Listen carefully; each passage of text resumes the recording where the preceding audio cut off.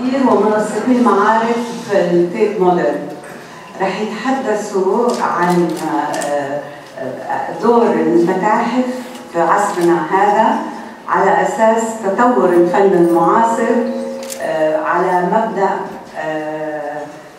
تجمع وتواصل، بينما في الماضي كان المبدأ فرق وأسلوب. فخلينا نستمع لهم وأسئلتكم بعدين لاحقا تكون مختصرة ومترجم حتى بالعربي ومترجم لكم إياها. Good evening. On behalf of all, I welcome Chris Dercon, director of the Tate Modern. This is not your first visit to Jordan and to Darat Funun, and I hope it will not be your last, even after you move to Berlin to have the prestigious avant-garde Volksbühne. This is how you pronounce it. Theater. It's theater. Yeah. This is not our first meeting with Tate. We had an exchange back in 2011 with the Out of Place exhibition that was shown in London and in Amman. We are looking forward towards more initiative and exchange and collaboration together. We are eager to hear you reflect on the future of museums. On the future of museums. The contemporary art of today is based on the principle of group and connect, combine and connect, which was different from before when it used to be, the last century, separate and shock. Private museums, which are proliferating now everywhere. Will it be a ruination? Or, as you wrote in your article, Indiana Jones and the Ruins of the Private Museum? Thank God, Darat Funun is not a museum. We are a home for the art.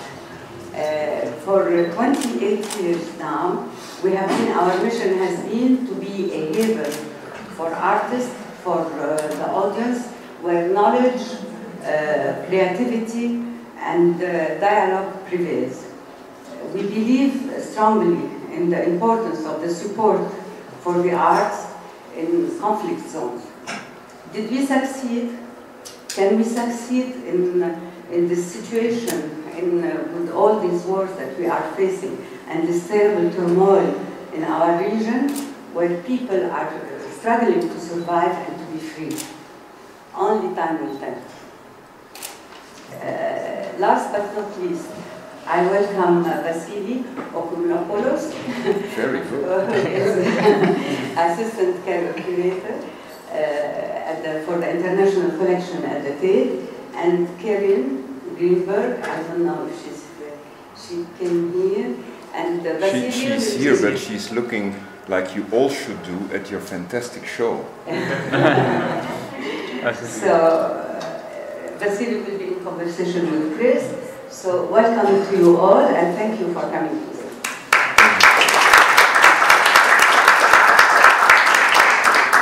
Thank you, Sua. Both Vassilis, we have some reverb, but Yernan is here, okay? Thank you, Sua. Vassilis Oikonomopoulos. Sua is pronouncing the name much better than I am.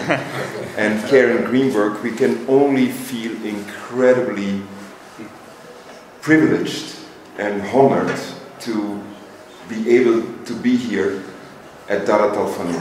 And when you look and stare and meditate at this image, it's quite a special occasion, because 5 years ago, in 2011, we were presenting here together with Darat al-Funun the exhibition Out of Place. And to your right, there was the work of an artist who is also in this fantastic exhibition, Alive in the Dead Sea, of Hayrir Sarkisian, who is Syrian-Armenian. And to your left was the work of an artist who is here as well, Alam Shibli. Darat al-Funun, exploring the difference, the tension between what is the Arab political identity and what is Arab cultural identity, And it's an extremely important subject, not only for the Middle East, but also for London, for Paris, France, for Belgium, where I come from, and for Germany. And now you also understand my thick German accent, no? Combination of Belgian and German. But we always can come back here, not in the least also thanks to this fantastic family, and I would like to thank His Majesty the Prince Raad Al Hussein and Princess Majda and also Prince Miret, because what you have been doing for us, preparing together with Sua and the students of Vassilis Zaid, two of them I see sitting here on the second and the third row, you have been preparing the terrain, and we are incredibly lucky to be able, thanks to your family, Prince Raad, to be able to present Vassilis Zaid at Tate Modern in June 2017, an exhibition which is going to travel to Berlin. And Vassilis will explain in a short while why we want to do the exhibition Vassilis Zaid. But let's start with something else. So when you look at this picture, you feel immediately out of place, because this is the very room where we did Out of Place with practically the same artist but with different work. And this is the work of a Romanian artist, Ion Grigorescu, which was shown on the spot where Sua is presenting, very rarely that she's presenting her own work, which is about the grove, the fruit, the tree grove of your parents, which was demolished 8 times by the Israeli occupation, and about 26,893 trees got uprooted by the army. And I think beyond these figures, it says also that we can be out of place immediately. Something can happen overnight, and then it's gone. And that's the reason why a museum is so important, because in a museum, the difference between a museum, I think, and a place where artworks come and go is that in a museum you can revisit all the time works. And this is, for instance, a work which is incredibly important, because it's the work by an older photographer, Ursula Schulz-Domburg, and she has been photographing in 2003 the train stations of the Hejaz Railway in Saudi Arabia. Yeah. And of course, when you see these photographs, you immediately think of whom? You immediately think of the pioneers of German photography, Bernd and Hilla Becher, and you know that Shirin and Ahmed Abu Ghazaleh, they have in their collection the work of Bernd and Hilla Becher, and actually she was very close to Bernd and Hilla Becher, and the artist has been always photographing these lost places, places which are out of place. But in a museum you can revisit these photographs, and what you see then is sometimes a completely different context, because presenting these photographs today in a world which is, in a geopolitical sense, always changing. We don't know anymore what the borders are. They are definitely not porous, but what is still a border? The border is always changing. And today, this morning, when Vassilis and I, we visited Zaatari, Camp Zaatari, which we feel as a very important experience for our work in dealing with culture and the distribution of culture, we felt that same feeling. What is a border today? Is there still a border between Jordan and Syria? And if there is still a border, how would we define that border? Of course, that border is completely different from the border pictures and the railway pictures of Ursula Schulz-Domburg. So we have to project our own ideas on these works of art, and in a museum you can always go, come back, and these works will always be and have a different context. When we see the works here of Nablus, these works here to your left front, they were censored in Paris at the time of the exhibition at the Jeu de Paume, because the French press, and not only the conservative press, but also the progressive press, said these are commemorations, celebrations of martyrs. But when we see these pictures in the situation of today, we see something different. We see families who are about to be refugees again, and they like to stick and they want to create still a piece of identity. And that's what we felt today at Camp Zaatari, when the function of culture is to give people a sense of place and a sense of identity. And we were very nervous, Vassilis and I, going there, because we thought, how are we going to react? But we were incredibly optimistic after visiting the camp, because we feel that slowly there is going to be a sense of place in which we all have to invest together. And we know by now that people, after 2 years in the refugee camp, think about the 48 experience, about the 60s experience, think about the Turkish experience, that people after 2 years, they will make up their mind if they want to stay somewhere else, if they have to stay somewhere else. And we also learn from the experience of Jordan and also Lebanon that after 17 years people will stay where they travel to. Me, Bertolt Brecht and Heiner Müller, and I decided to invest my time as the artistic director of the Volksbühne in Berlin in this new refugee camp, the Zaatari camp of Berlin, which is now Tempelhof city with about 14,000 refugees, which is of course a luxury situation compared to the 138,000 in Camp Zaatari. But we immediately had the idea this morning that we have to create a network of refugee cities, that we can invest both in attending, in giving a sense of place to refugee cities, and maybe we can talk about it later. But we are here to celebrate Vassilis Oikonomopoulos, an artist who went and moved from place to place, and an artist who took on several identities at the same time. She's an international artist with multiple identities, and when you look at the old films, I mean, sometimes you see Vassilis as a Turkish artist, then again she is a British artist, and then again she is a Paris artist, and then again she is a Jordan artist. And I don't think that's a problem. I think that today, to have these multiple identities and to be able to play them out is incredibly important. I think it's interesting because you already provided a lot of thoughts and ideas about why Vassilis is interesting. First of all, she crossed all those borders. She crossed all those boundaries that were, at the time, you know, like when national borders and boundaries were quite, you know, stable and necessary to a certain extent. Vassilis was described a very kind of like cosmopolitan and international trajectory.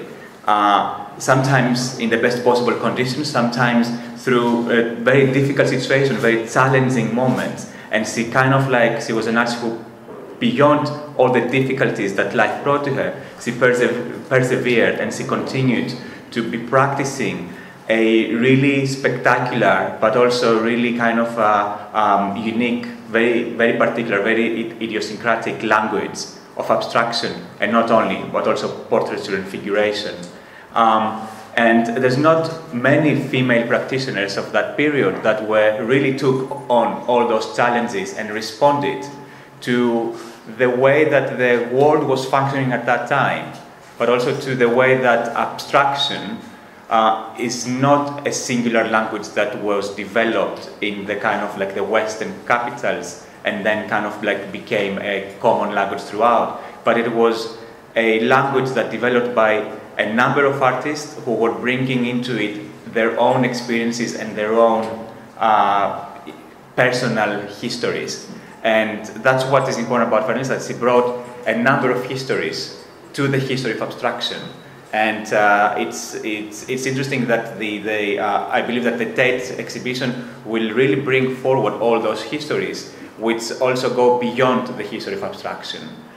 It's interesting, for example, that Vassilis began as a figurative artist, moved to abstraction, and then she returns to figuration at a later stage in her life.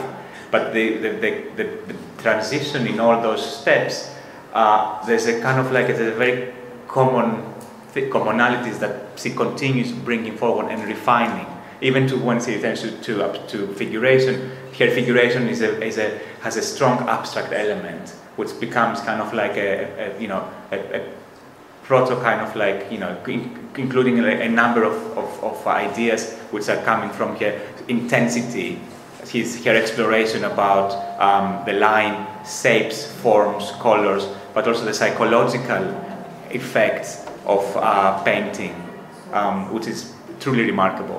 We will report back to you, and Vassilis Oikonomopoulos is part of an exhibition series which started with artists from Lebanon like Salou Araoud Choucair, and you see immediately what the ideas of Tate. So we don't want to make a difference between the so-called blockbuster exhibitions with big names and the so-called niche exhibitions with lesser known names. And I think that's a lesson we learned in the museum world of the past 5, 6, 7 years only, that we have to show the courage to explore and to show that which we don't know yet. Just to add to what you say, the exhibition of Salou Araoud Choucair was the only exhibition that was extended by 3 months in Tate Modern because of the popularity of the show. It exceeded every expectation. It doubled the amount of visitors that we expected to have, and that also signifies the fact that the audience is keen to explore new dimensions in the kind of like the art historical understandings, and in the audience these boundaries and borders have already been broken. So it's about time for the museum to follow somehow and to break the same boundaries that the audiences are already understanding. In the museum world we say we don't want to follow the given and received canons anymore. I think there are many different stories to be explored today. One of these stories we explored was the work of the Sudanese artist who went into exile in Qatar and is now living in Oxford, Ibrahim El-Salahi. And I just show you how he did it. This is Ibrahim El-Salahi living in Oxford. He came from Sudan, he went in exile to Qatar. This is the painting which we acquired, which we restored, which we stabilized, because it's normal. I mean, if you know the history of African modern and contemporary art, because of the climatological and material conditions, these works are not always in the same condition as, let's say, Picasso or Gerhard Richter. And I don't think that should be a problem.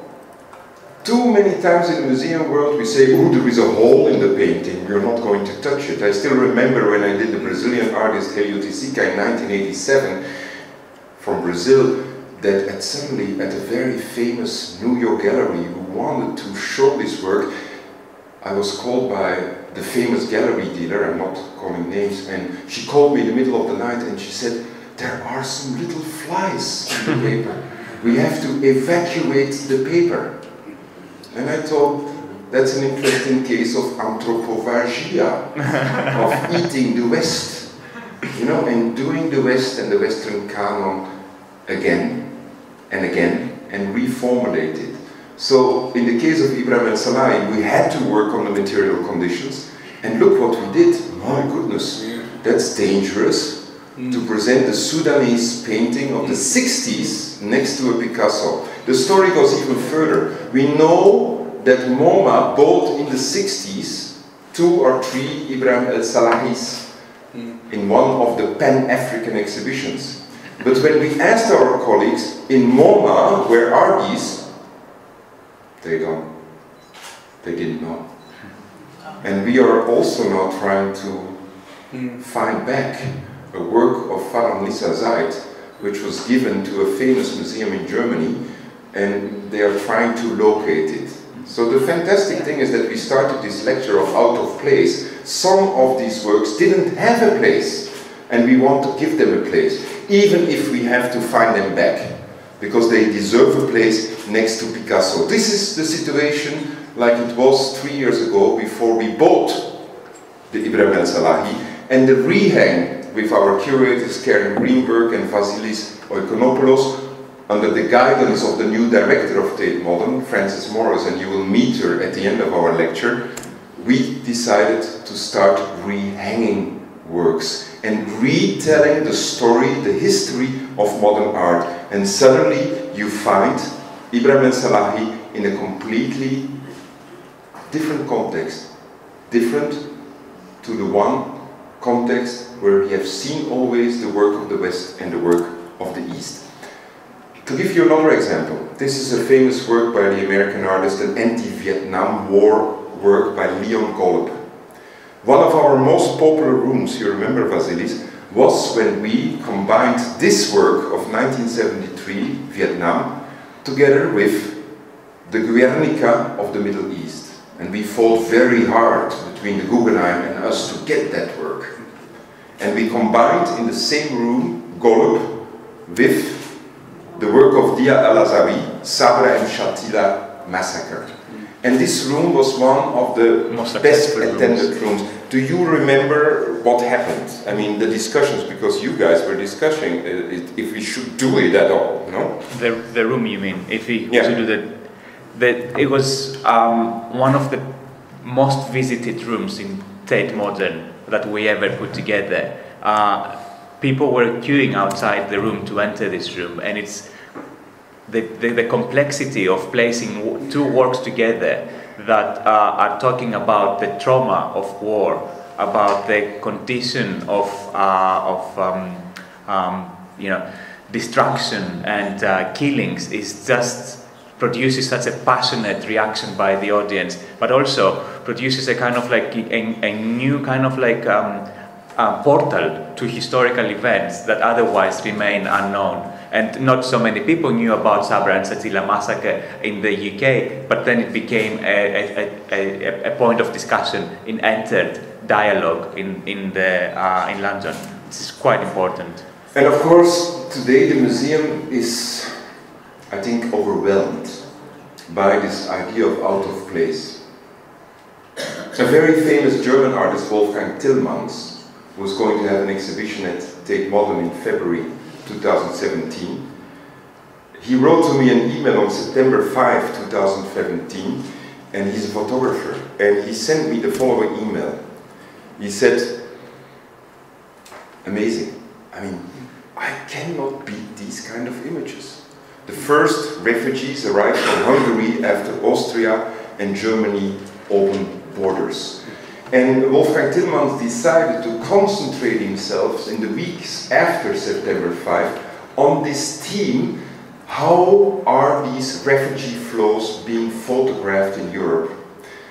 One of the things which we wondered about is that we know that these people keep walking also at night. I'm showing this because this is one of my new venues in Berlin. This is the old airport, you remember Kennedy? Ich bin ein Berliner.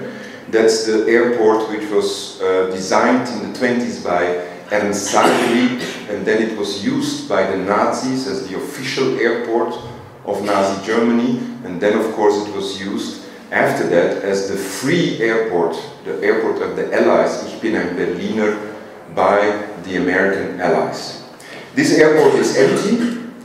And in this airport we have 8 hangars, turbine halls like of Tate Modern, and now in this airport are living in a much worse situation than Camp Zaatari, much less organized. Of course not overwhelmed by too many NGOs.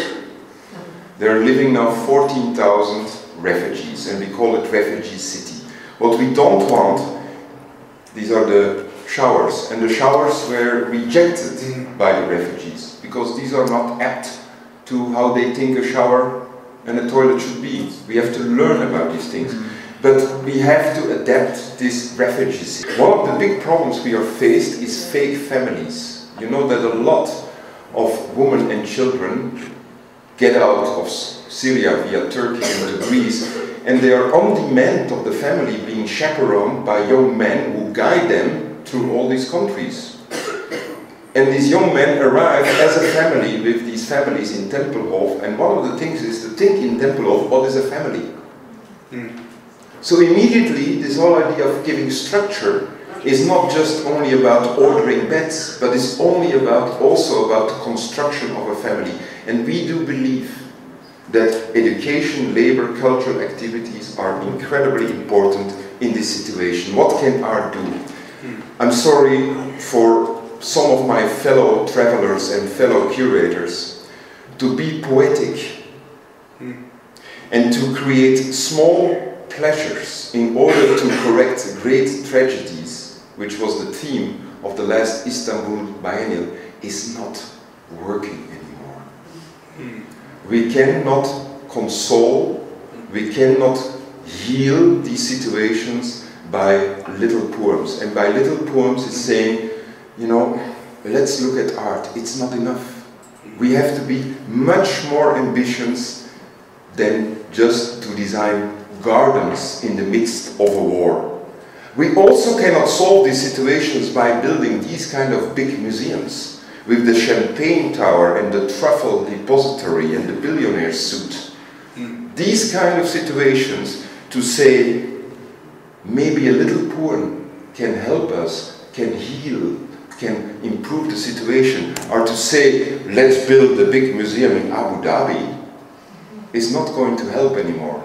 We have therefore to reinvent the function of art and even to reinvent the function of the museum. I think that the area of the big museum has almost ended. We have to be more humble. We have to learn from the experience of Darat al-Funun about what architecture of art spaces mean. And I'm not saying that because I'm here. I keep saying that in architectural conferences in Europe, and I'm not mentioning you alone, don't think so. We have to learn from the experiences of Sharjah in the Gulf. We can learn from other experiences as well. For instance, we can learn from the experience of Dayanita Singh. Dayanita Singh is an Indian photographer, artist, and she created her little museum. This is her museum. It's a little museum full of her photographs which she installs over and over and over again in different situations. So this is the extension of the art gallery as we know it. Of course it's a caricature, and this is maybe another future of the museum, a book museum maybe, something else, something maybe which is an atlas. This atlas was designed by the Design Academy in Eindhoven, and it's called the Subjective Atlas of Palestina by the fabled Dutch typographer, graphic designer, Annelies de Wet. The Subjective Atlas of Palestina is also a museum. It's an archival record. And this is an example of a very humble museum in Naoshima, on an island in Japan, created by Benessere. It means well-being. He's the guy who owns this translation company, and he ordered artists, commissioned artists like Renato to buy old houses of people in order to help them to survive economically, and then turn these houses into little museums. Vassilis, you and I, we both worked for one of the greatest visionary architects in the world, both in Rotterdam. And Vassilis and I, we worked both for OMA, Office for Metropolitan Architecture, for Rem Koolhaas. What did you learn about this whole idea of transforming the museum? I think the most important aspect of transforming a museum is basically to start by undoing the notion of the museum. And you can undo the notion of the museum by rethinking what a museum can do. And it's interesting because you spoke about the photograph by Wolfgang and the conversation you had between the two of you.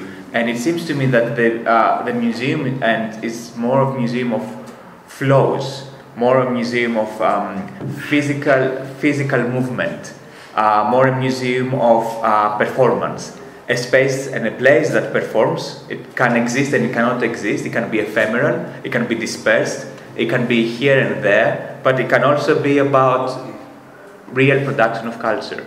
And I think this is the importance of thinking how to rethink the museum structure or the museum as an infrastructure.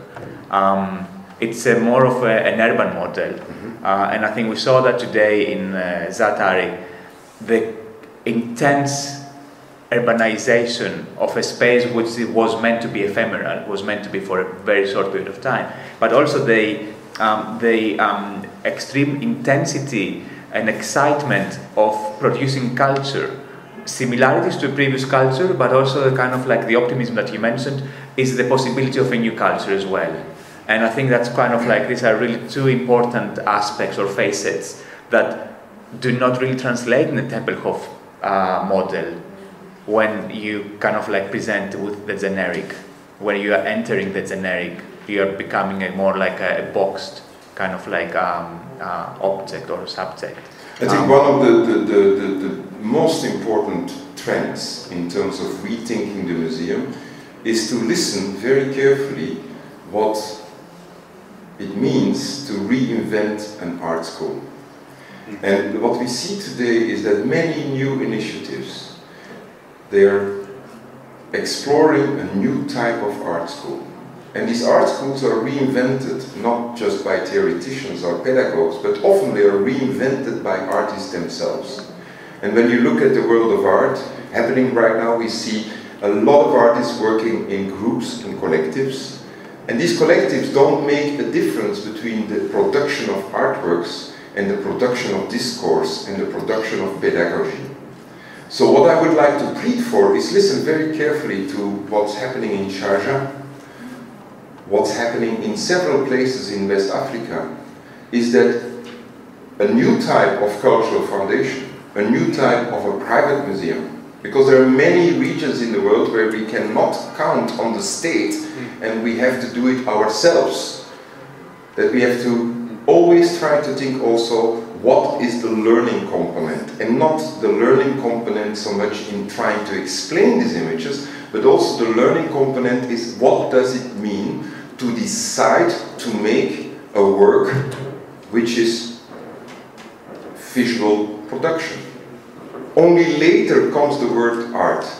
And I still remember working for Mitterrand in the 80s, where our commission was to reinvent a new type of art school, where we decided to propose a plan, which was of course immediately rejected by the Ministry of Education, is to say a new art school type is where we, the first and the second year, we allow everybody to come. Young, old, specialist, good, bad. In order to learn to make decisions. The decision, namely, to make something which you want to offer to the world. And I think one of the most exciting university research departments is now at Harvard, which is the laboratory for research of decision-making processes. I think today, to learn to make a good decision is one of the most important aspects. And you know, we already found out in neuroscience and neurology that in order to make a good decision, you have to learn how to forget.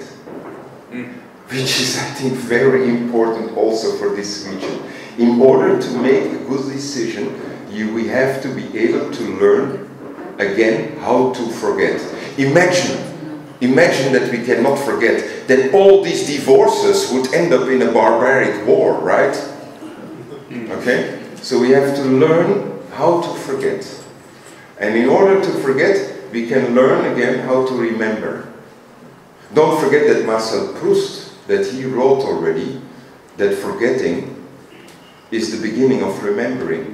Without forgetting, there is no remembering. And I think it's a lesson we can learn, which is this whole element of reconciliation.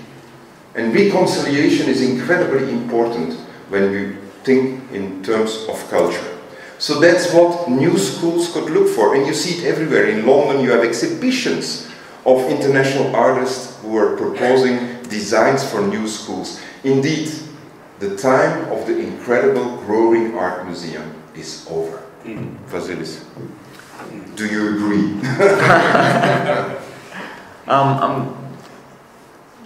I think the time of incredibly growing art museum is not necessarily over. The model of the museum as a physical space that grows probably over, because a museum has the capacity to grow inside you, and you take parts of the museum with you. No matter if you visit in New York, London, Sharjah, Amman, wherever throughout the world, you take parts of the museum with you. You also take parts of the city where this museum exists with you. You also take parts of the people that you encountered with you. And that's what kind of like creates the ever-going museum, the ever-growing museum, which again, it will create a new model about understanding and about dialogue and about coexistence. And that incredible growing art museum, which is constantly developing, is becoming something completely different. This is a cover of a very well-read art magazine called Art News. And it was published in 2001. Now look 14 years later, The Economist, which is a very important American economical magazine, they presented a special report on museums called Temples of Delight. And when I opened it, I was thinking, oh, again, they write about architecture, iconic architecture, and you know, all these steps which we have to climb, and then you see all these big, wide rooms, and we have to be very respectful and to admire the genius of the art and the artist. No, they were using a picture of Tate Modern.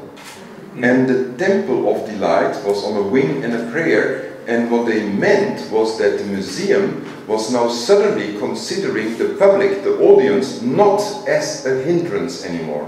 I remember working in the Netherlands in the 80s, where very famous and very powerful art directors were always telling us young curators, the biggest problem of the museum is the public. It would be much better to have empty museums, only with art. Now, The Economist was showing this picture, and it was so strange. Sir Nicholas Serota, our boss, and the one who conceived Tate Modern in 2000 and conceived the new Tate Modern opening in June 2016, he was saying, in 2003, something happened at Tate, something very strange at this big hall, the Turbine Hall. They presented in Tate, I was not there yet, they presented the work, The Weather Project, by an artist from Denmark, Olafur Eliasson, who lives, like all the artists in the world, in Berlin right now. Because Berlin is cheap. And he presented his work, this artificial sun. And the artist and the curators, they were, and the management team, they were completely confused. Because not only we had never built Tate for more than 1.8 million people, suddenly hundreds of thousands of people flocked into the Turbine Hall to do whatever they wanted, to hang out, to create picnics, to have a kindergarten, to make happenings, to say we want to have a sleep-in. Everything which had, in the first place, nothing to do with the weather project. And after a couple of weeks, Nick Serota and the artist and the team said there is no solution, because there is no problem. The public wants to decide for themselves, and that was one of the campaign ideas for the architects of Tate Modern. We're going to make a museum whereby the public is not a hindrance anymore, and that's what we are now working on in terms of the future of Tate Modern. It's going to be a museum which is going to be like an urban plaza. It's going to be like an agora. It's going to be like an urban place. And you know, public places in London get more and more difficult because London becomes a privatized city. So we decided to make a museum which is reflecting on that idea of an agora, of a public space. And when they present the drawings, you feel that they almost present it like a city in a city. And I still remember when we discussed these initial plans, that some, I'm not saying you, that some of the curators, they look like, and some of the newspapers they wrote, this art will be squeezed out of Tate Modern, there will be more space for the public than for the artworks. What was your reaction? That's the excitement, that there's going to be more and more people coming to experience the museum, not necessarily as a kind of like looking at the objects, but experiencing the experience of the other as well. And that's kind of like what we will do with the Tate Exchange. Bring new educational programs, transform the way museum functions as an educational machine, transform the way that people approach art history, and transform and shift understandings about what it means to be existing within an environment, what it means to be learning, and what it means to be knowing more and more about the development of, You remember when we presented this? Yeah. We didn't believe it. I mean, look, this is spiritual inspiration. The public said, yes, of course, but only 11%. Emotional or aesthetic experience, yes, of course, but only 14%. Intellectual knowledge, of course, 29%. And then social, I like to come to Tate because I want to spend time with others, 45%. The architects, everybody was like, oh my God, How does a museum look like? What is the architecture for such a museum? What is then going to be the type of art we present when people say, I like to come to a museum because I would like to spend time with others, just like a Darat Funun. You know that Woody Allen once said, Woody Allen the filmmaker, that the museum was the best place in the world for dating. And when you look at the films of Woody Allen and also other films, Antonioni and the Nouvelle Vague, in the museum, you always date. And the museum is the only place in the world where you are allowed to watch people watching. Can you imagine in the subway hanging over Prince Raad's shoulder and reading the newspapers he's reading or pretends to read? You immediately get arrested, not because he's Prince Raad, but the one who watches the watcher is a voyeur. In a museum, you're allowed to be a voyeur. Also in a museum, you're allowed to ask questions which even Google can't answer. When we presented this as a possible slogan, Eric Schmidt, the billionaire, owner, CEO of Google, he was very jealous. We are presenting questions Google can't answer. And the most important are not the answers. But the most important are coming up with the questions the museum can ask, not should ask, but can ask. And that's what art is for. I was visiting today the private collection in Amman. And these fabulous collectors asked me completely à l'improviste, by improvisation, that I should react to the works of art they had. I was invited to explain them to politicians and also to ambassadors. And I got so nervous, so I decided just to say whatever I felt at that moment. And it was all kinds of things which, when you want to verify what I said, you will not find any verification on Google. Nothing. Not because nothing was true, what I was saying, but I was posing the questions and giving the answers in a completely different way than ever Google would do it. So, what are the vital experiments in an age of austerity? What is growth? What are contemporary rites of passage? What is the capacity of art? What makes you change your mind? What is better forgotten? When you ask these questions of Google tonight, on your tablet, on your computer, what is better forgotten? I mean, I don't know what the machine is going to say. I tried once, what is the capacity of art? And you know what the first thing was I got?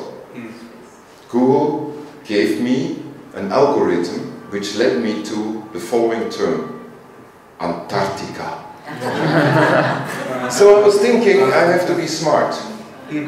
I have to be smart. If Google says, what is the capacity of art, Antarctica, then I have to start to understand these algorithms. And maybe I can break in, I can hack a little bit of reality. And that's very interesting, that a museum is hacking a little bit of reality. A museum is giving you this sense of what we call serendipity, which is you always find what you're not looking for.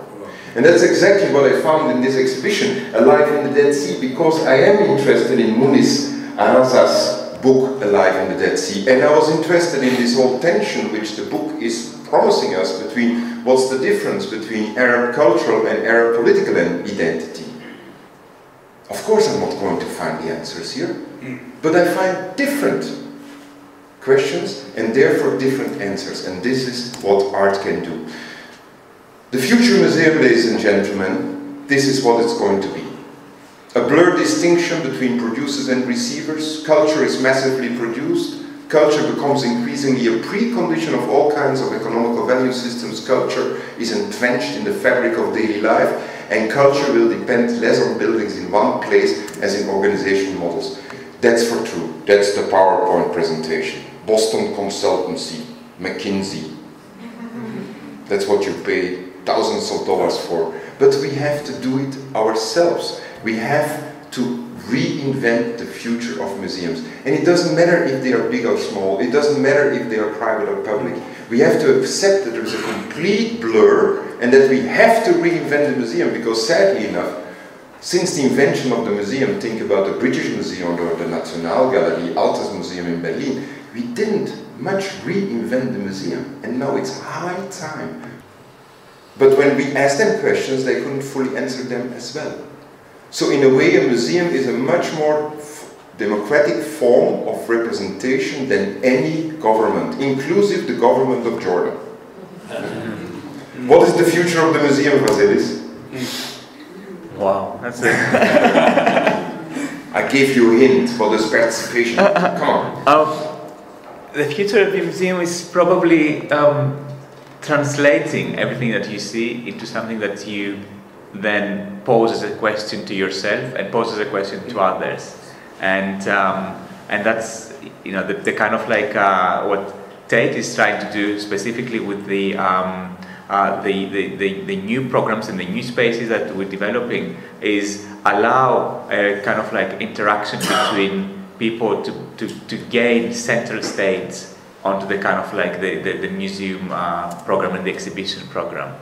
And also I like the idea of like hacking into reality, and I think the exhibitions as well as the other parallel programs around the museum are hacking into what has been dominant up until now. And for example, to return a little bit to the Vassilis Oikonomopoulos exhibition, I see the Vassilis Oikonomopoulos exhibition now as a little hack into the kind of like the mainstream, the kind of like the canonical history of 20th century art history.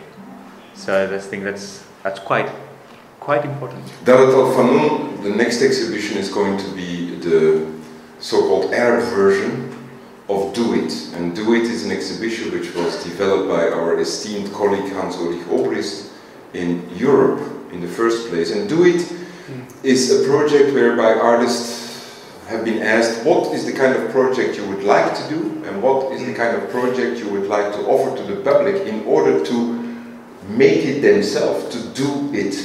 And it's very beautiful in Arab. You told me in Arab, what is it again in Arab? Do it? Do it بالعربي. بالعربي, not bad, huh? And so بالعربي will come from Sharjah to Amman, Jordan. And بالعربي, Do It is a form of participation which is not based on belittling. It's not like here I am and you are there. It's a kind of establishing a dialogue, and that's incredibly important. The European community and the Bologna research, they taught us that those countries where cultural participation is the highest, people are tend to be more happy and more community established than other countries. For the moment, the most unhappiest countries in Europe are in this order: Portugal, Spain, and Denmark. Not Greece, because in Greece the cultural participation is quite high. And they have another form of viable cultural participation which is not based on money, because you know these rich Greeks, they all live now in London. They are refugees. I call them the refugees. So we have new refugees. I mean, London is becoming really a refugee city, and we should feel pity with them because they are out of place as well. We should help them. Anyway, I should not get. I'm always getting very bitter when I speak about it. But cultural participation is an incredible form to create this form of happiness. Because cultural participation is about innovation, welfare, sustainability, social cohesion, no entrepreneurship, soft power, local identity, and knowledge economy. And this, you can start to introduce everywhere. I think, for instance, that protest demonstrations, they need style. When you protest, then I think you need to make beautiful banners. And you need a beautiful typography. And I learned this from being an assistant to Jean Codard, the filmmaker, where he said, in order to make a film, you need style. Everything has to look good. So protest should look good. This is a form of protest which was staged at Tate by the Cuban artist Tania Bruguera. And we're going to, should I tell it? Yes. We're going to restage it again at the opening wave of the new Tate Modern in June. Two professional, no actors, professional police horsemen, they're coming into the turbine hall and they teach people how to stand in line. Okay?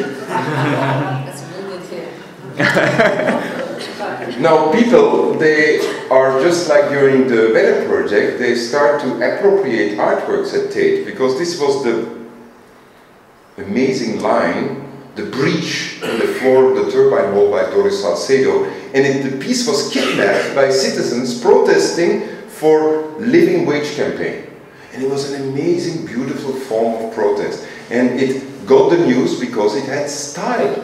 So when you protest, you have to have style. Be well dressed, okay?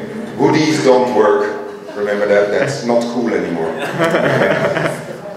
So we protested for Ai Weiwei, release Ai Weiwei, and it created a kind of friction because it was a very potent form of protest.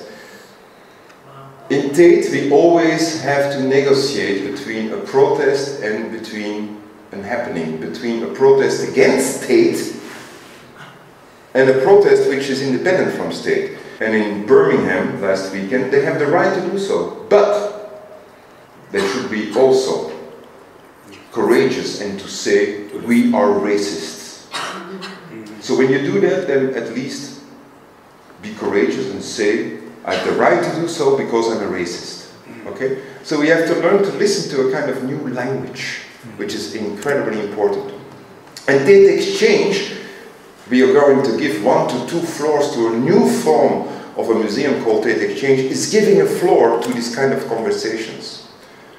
To create a common space, to engender a deeper relations with art, to ask these questions, to raise these questions and trying to formulate answers.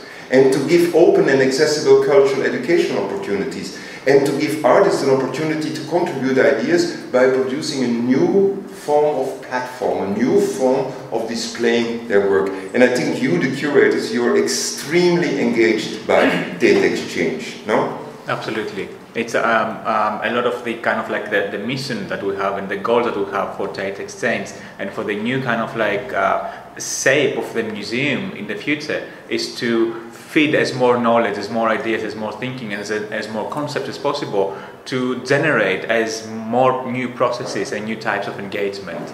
But I have a question for you, because you spoke so much about this kind of like the new types of production, the new types of practices that are emerging, and kind of like thinking of also the linguistic kind of like parameters and the use of language. And I'm just kind of thinking like, is it necessary to invent a new language? Yes, it is. In order to kind of like to describe these new moments, these new Yeah. modes of existing or producing and thinking. Yes, because we have to invent in our lives of today new forms of rituals. And the rituals we know today, of course everybody will say, which is the ritual you would like to achieve the most?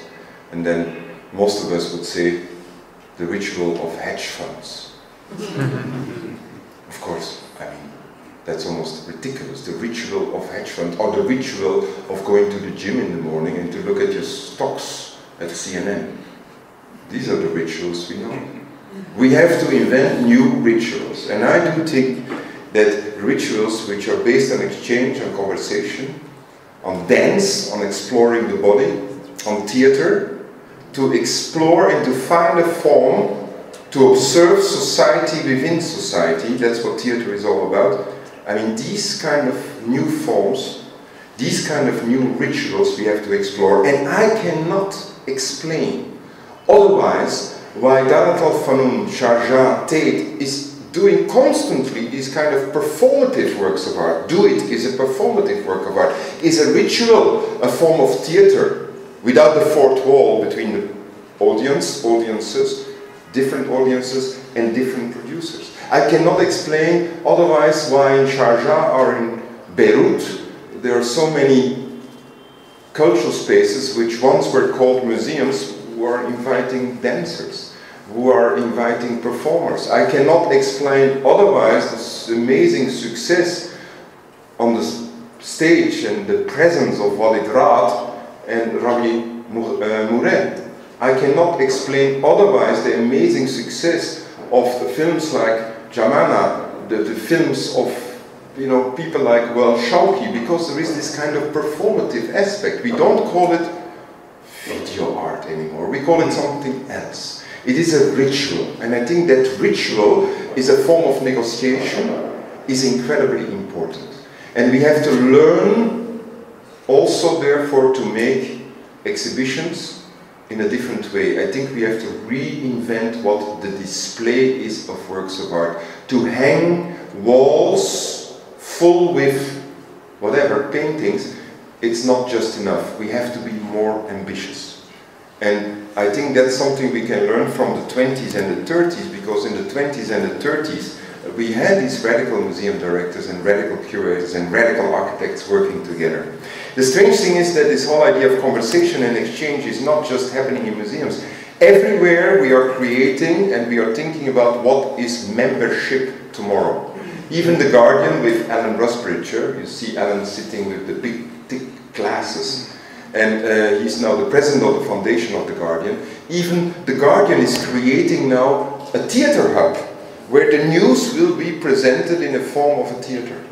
A market where there is a form of transaction to keep the symbolical and the financial value in balance, and a form of transaction, which I think is incredibly important, the whole idea of the market. Today the market in Kamsatari is a form of potential economical theater, which is incredible in order to establish new structures. That means we need to ritualize. And what is more a perfect ritualization today than a market, than a street? And it does function. And people were not playing shops, but they were creating these functions which we associate with making things, offering things, buying things, transactions. So that was something which I thought was incredibly important. The Museum of Tomorrow, ladies and gentlemen, is up for grasp. And it's not going to be reinvented by Little Britain, I'm sorry, Great Britain. It's not going to be reinvented by Great Britain and the European community. I sometimes wonder if the European community is still a community, and I don't know anymore with Sanders or Hillary Clinton or Donald Trump or whoever that America is going to look the same as it was for the past 50 years. We will see. But what I do know is that the museum, in all these little spots, gets invented and reinvented and redefined all the time, whether big or small. And that's something I think we learned again, being on this trip, and being here with you, and listening to you, listening to the makers, listening to the caretakers of art, listening to these visionary people who want to create new cultural foundations, listening to Sua and Darat al-Funun. And therefore I would like to invite you, Yernan, now I need your help. Where is Yernan? Yernan? Oh, he's in the back. Therefore I would like to invite you to listen to the new director of Tate Modern, who is since 30 years at Tate Modern, and she is 57. She's a great defender of women artists. She created the exhibition of Yaya Kusama, Agnes Martin, and many other ones. And she's going to be my successor, and I'm incredibly happy that she presents on video for you, wrapping up the ideas of Vassilis, of Karen, and my ideas, the new Tate Modern. Can you? The way contemporary artists are practicing, both in this country and across the world.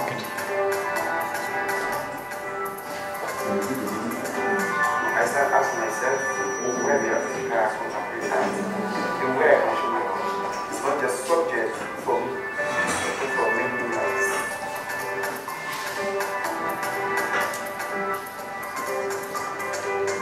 There's a wonderful opportunity to use art to address really important questions that can frame debates around the world we live in.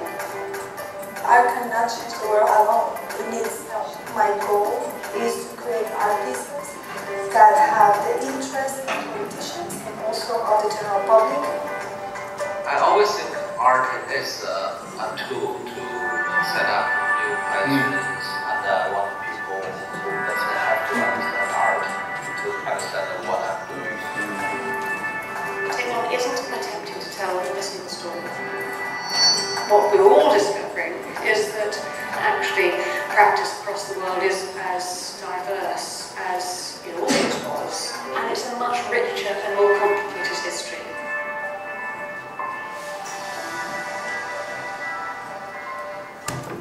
So, That was Francis Modern and Tate Modern. Thank you so much.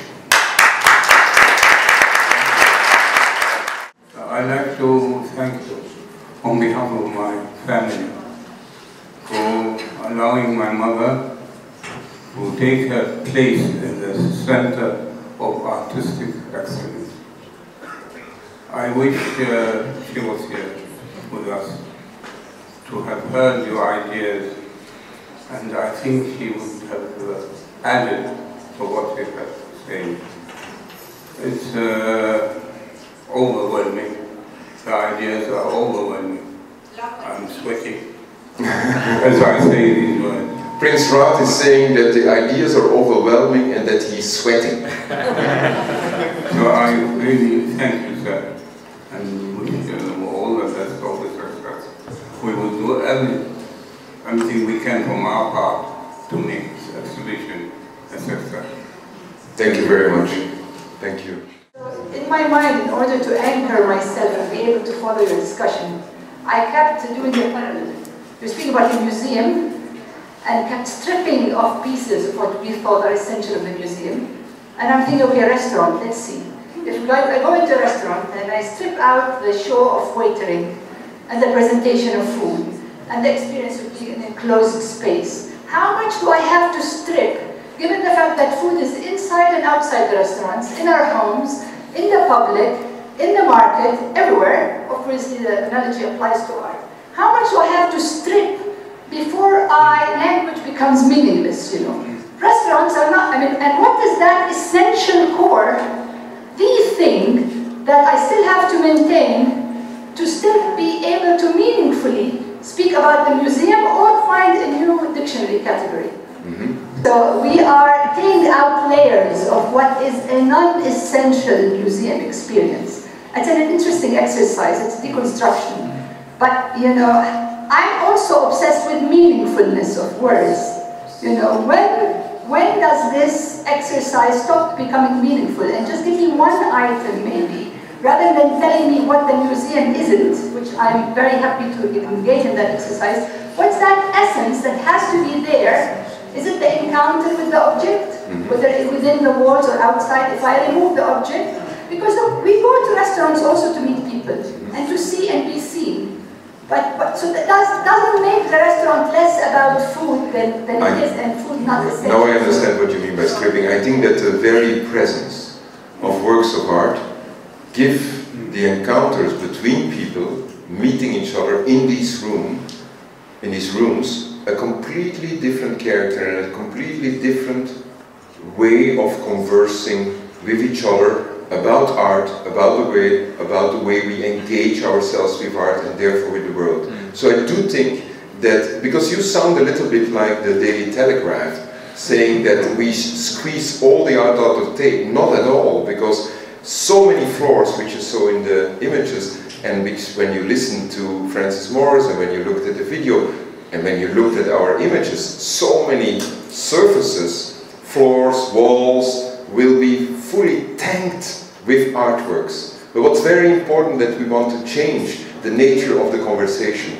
Admiration is not enough. We want to invite you to have a conversation about what it means to introduce El Salahi next to Picasso. We want to invite you to think about what it means to show Saloua Raouda Choucair along with an exhibition of Roy Lichtenstein.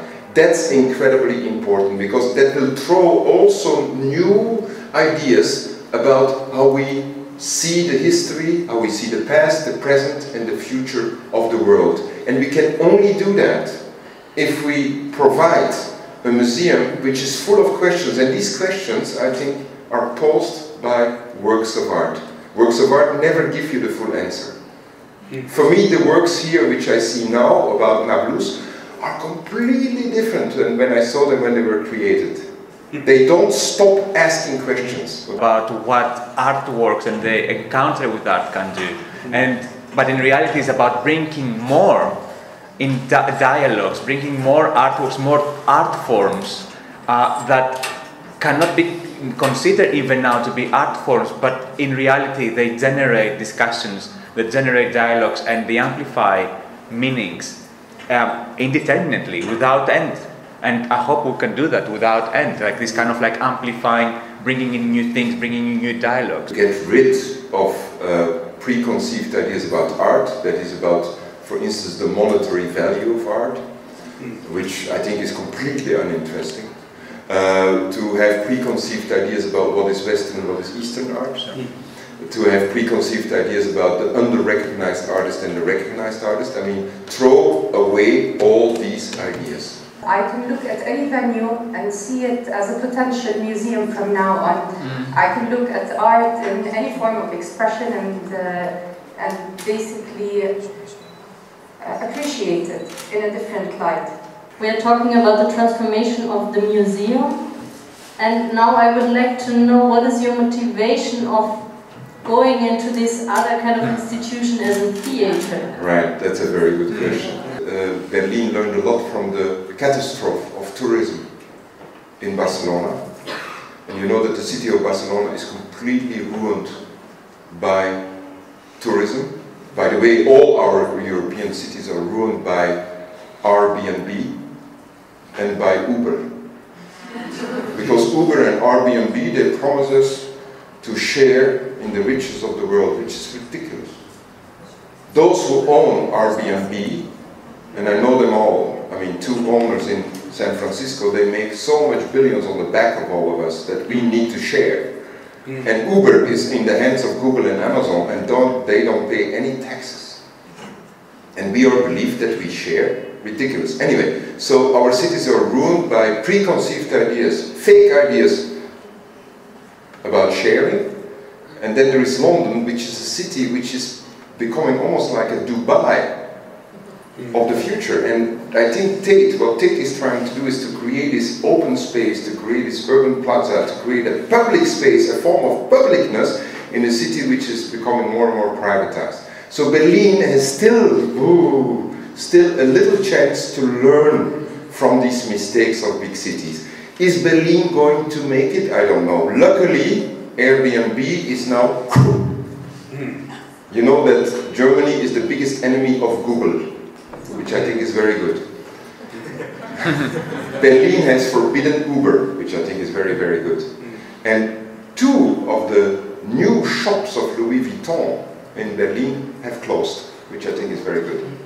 So Berlin has a promise for the future, right? And it's still incredibly cheap to live there. All artists are moving to Brussels or Berlin. I mean, because of the fact that it has still a quality of life. Anyway, but what's more important for me is to be able to change from one ritual, which I adore, and I'm sure I will get back to it at some point, which is the medium of exhibition, and I want to change, given what I feel in the world, to the ritual of theater. And because I'm also in charge of Tempelhof, refugee city, I feel there are certain urgencies in the world which have to be addressed. They need to be addressed. And maybe, I don't know, I learned tricks how to deal with it. Maybe yes, maybe no. And we will definitely make mistakes. But I want to give myself a chance to work with a team of people to do something which I think is a ritual for today. And the Volksbühne has been there for 100 years. It was invented by Max Reinhardt, then Piscator, then it was taken over by Bertolt Brecht, by Heine Müller. These giants of German literature, I feel very humbled to be asked to work for them. And I would like to invent a new ritual. We'll see where it gets us. I know in any case that the Syrians in refugee city in Tempelhof, they are damn good cooks and they are very good dancers. And can I just add something in the more general sense of your question and from the perspective of working within the cultural domain, the cultural field, I think this kind of like multiplicity of identities and the cross-pollination of thinking and ideas is what is important here in this particular case. It doesn't mean that you are being a curator or being a museum director is just an ephemeral kind of like notion or a kind of like a small type of notion. As a curator, and I'm sure it's the same for many other disciplines and for many other practitioners, I'm constantly encountering anthropological material. I'm looking into the development of societies. I'm looking into history. I'm looking into politics, finances plays a massive part in my everyday life. The development of economic structures, the collapse of structures. So we are constantly facing all these kind of aspects, and we are constantly evolving through this. So it will be paradox or even contradictory to remain within something very specific, or to kind of amplify something which can be very specific and very limiting in the long term. Therefore, and thereby the regime of visual art is incredibly fascinating. It's incredibly thick and at the same time very liquid. It eats so much stuff, it condenses so much stuff.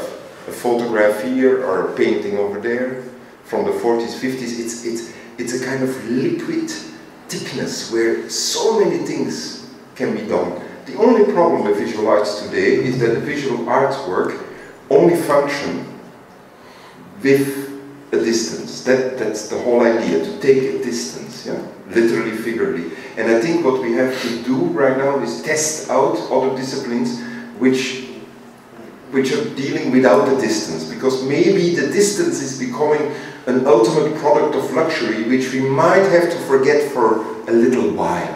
And that's the reason why so many artists are interested in this whole idea of the performative in a way. And that I find it's a battle for many artists. I mean, when you speak to these women who reinvent abstraction and painting, I mean, they are dealing with these issues as well, because abstraction today is something else than before. It's a form of performance. So it's all these notions are incredibly interesting. But there was a question here on the second row. Fascinated by Tate Modern and by the whole area around, because I think the whole of South Bank is a fascinating place, full of so many things that goes in the direction that you have so eloquently described about this change, this new approach, which is rediscovering also probably more simplicity in the approach, getting rid of all other intellectual abstraction and going back to the search for some public space where to have a dialogue. But given the fact, but see, if this is the direction, and I fully support it, I'm really I'm fascinated by it, why you have to change such an iconic place and to rediscover somehow a square, an agora,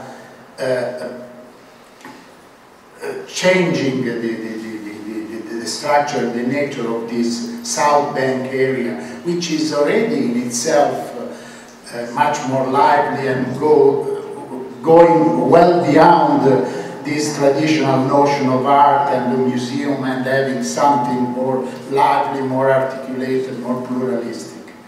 I'm really a little bit scared about this further transformation of Tate Modern, because probably I'm a little bit conservative, but I admired it as it was till now. I don't know in the future if you are going to rediscover a square to be put in the back of this old turbine place. Well, what will be the real change? It's a very interesting question. The members and the this and the that and the Euro visitors. So the museum is a mass audience. So we feel that we have to create a place where the mass audience can really enjoy themselves, engage with themselves, enjoy art in a very qualitative way. Much more quality than the City of London, because the City of London, as you know, is congested, it's dense, it's expensive. And one of the successes of Tate is this whole idea of free access. And the architects, when they designed Tate, they did something very weird in 1996. Instead of making a door with staircases, what did they do? They were digging in. And they created a museum where instead of going up, you had to go down. Can you imagine? The people in Tate, the little kids, they love Tate because they're running down. The idea of the architects was creating movement, and the movement will be even more present in the new Tate with bridges, almost like a Piranesi style. But suddenly you will have rooms in Tate where you don't have Wi-Fi reception. And you will have rooms in Tate where there is perfect silence. In order to know again what immobility is, what silence is, what tranquility, meditation is, we want to create these contrasts. We want to create this collision of different experiences in a free space, in a public space. To create a form from civicness, like the civicness of Venezia, which Venezia was once. And you know that Venezia is the city for urbanists, which was one of the greatest inspiration. And so maybe Tate Modern with the Thames will become the new Venice. Voilà. I am an architect, and I worked on a museum with Herzog and Demeron in Switzerland. So I would like to ask about the context of a museum for a very few percentage of the population. And it's very interesting that you mentioned Uber and Airbnb and those other things. So I'm curious to see your vision and point about how the museum in the future would transform in our, let's say, information age, or the fourth industrial revolution as well. So the way it would be more accessible, other than just taking myself or the family and just going there. So the museum, like the ones we know in, for instance, in London, Tate Modern, is a mass medium, but we still have to write the rules and laws for this new mass medium. And architects are still trying to come up with a new typology. And I think the new typologies are very interesting. Because you're an architect, so we're going to a little bit to talk about architecture. Yes. The whole idea of this monolith, the museum as a monolith, I think that's well past. The big buildings, I think the whole conception of the Louvre is completely the past. It is not necessary, it's a waste of money and space. Yeah? I hope the Guggenheim will never be built, and it's probably not going to be built. The latest news is saying it's not necessary. But what is necessary is Sharjah, a different type of museums with the pavilions, creating a city in the city. Darat al-Funun is creating a city of memory. All these buildings are speaking about the history of this city, of this different layering of cities. And what you do is you keep walking staircases. You see all these stories which are layered as well. So what we have to learn as architects, and I say we worked in architecture, both Vassilis and me, we have to learn to really think about a new form of typology, but we depend on commissioners and on clients. So one of the ideas of Koolhaas was to create a summer school for clients. Because what we have to do is to teach clients to think, politicians, commissioners, to think in a new way, both private people and public instances. We have to completely rethink what the museum in the future is going to be. And the competition in Helsinki of the new Guggenheim was typical.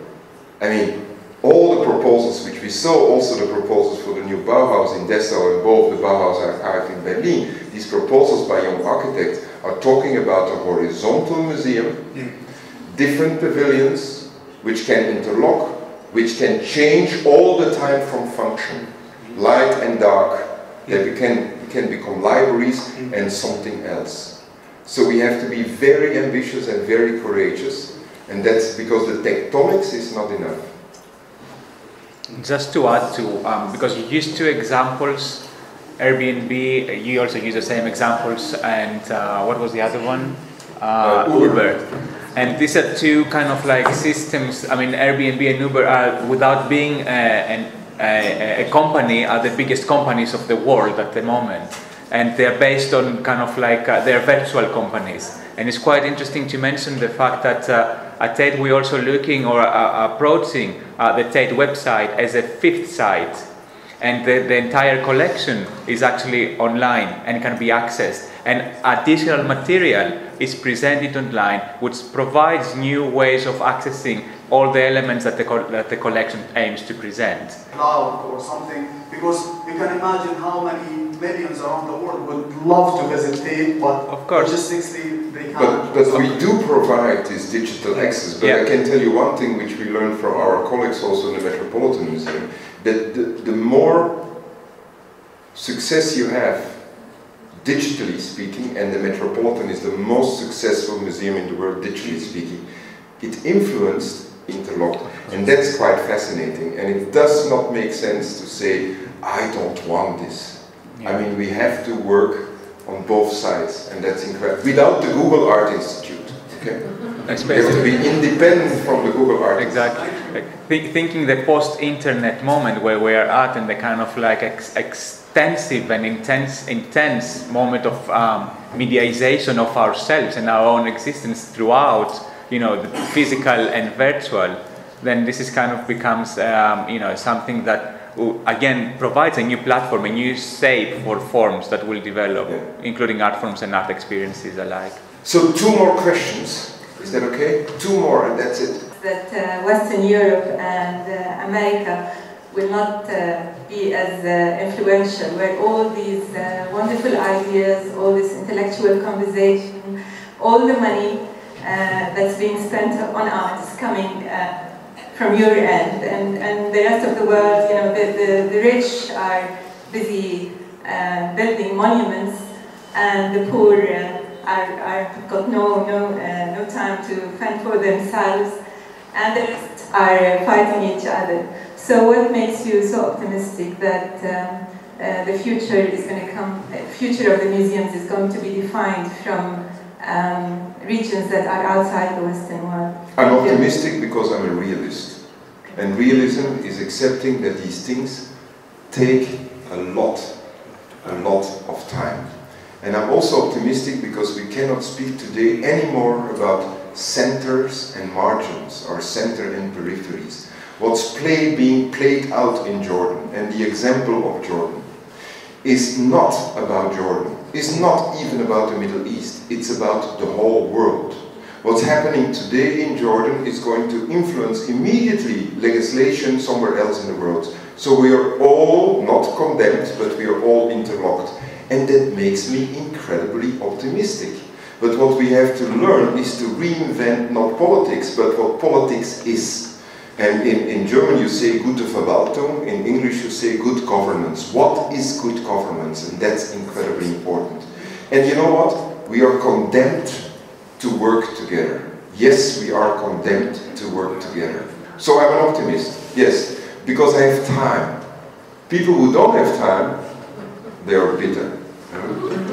I think just to answer your question as well, for me it was a kind of like a very exceptional experience being here for a couple of really important reasons, and that's and the reason that the optimism is something that's kind of like driving my thinking at the moment, particularly here, is you feel that you actually have a choice, and you have a choice because what you do will affect things. And what you will do will really produce the future. And that's something which is at a space where in an urban and temporary reality, which is the here and now at the moment, you can experience from conditions that range from religious war to financial collapse, but also to artistic practice, all this kind of like compression and at the same time intensity of experience. It gives me a choice because I can actually do something about that rather than read about it in books as it happened up until now. I'm really glad that you're here. I'm very glad about I'm very happy that the subject talks about deconstruction of these norms and notions, whether of museums, cities, or anything. But we talk about museums tonight, and I'm glad that you're here in Amman because I believe it's a place where that can hold a space for such deconstruction, whether it comes to identity, to architecture, art, politics, all of these things. There's so much to learn and look at, man, so I'm very happy that you're here. So what is your question? My question is Sharjah, and I wonder why you mentioned it so many times. I stayed in Sharjah for a few months, and honestly, I was maybe in a different mindset. I didn't have the chance to go see the museums. Maybe I have my preconceptions about the Gulf, about Sharjah, and I would see the titles and all of these things, but now I'm wondering, like, did I make a mistake? Should I have come to the... Yes. You know, we can only learn by doing, and we can only learn by by going to see for ourselves. Can you tell us, like, at least a hint why should we look at Sharjah? You should look at I mean, you're an architecture, you should look at what Sharjah is trying to come up with in terms of horizontal architecture, is to create a form of urbs and civicness within that city. And it will take time, because today, Nora Akawi, who is based in New York and in Amman, and working with the Columbia centers, what she and they are doing in terms of looking into the future of cultural centers and cultural spaces is incredibly worthwhile. And please go to the next biennial of Venice. Alejandro Avareno, he will, I think, present new types of cultural institutions by new collectives, by architects, which are wonderful to look at, not because they are beautiful, but they have new ideas. And it's also because architects finally learned to be a little bit more humble. Even Koolhaas and even Herzog de Meuron. Maybe not Zaha did.